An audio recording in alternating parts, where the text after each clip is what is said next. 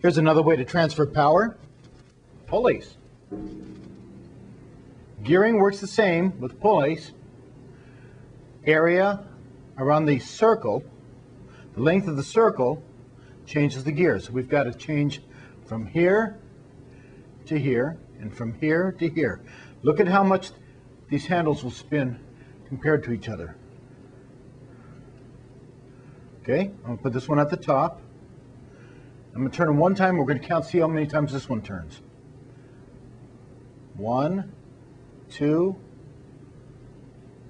3, 4,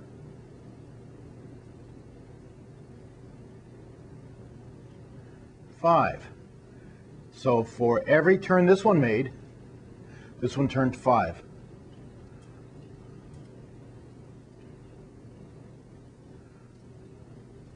It means this one will turn 5 times to turn this one once.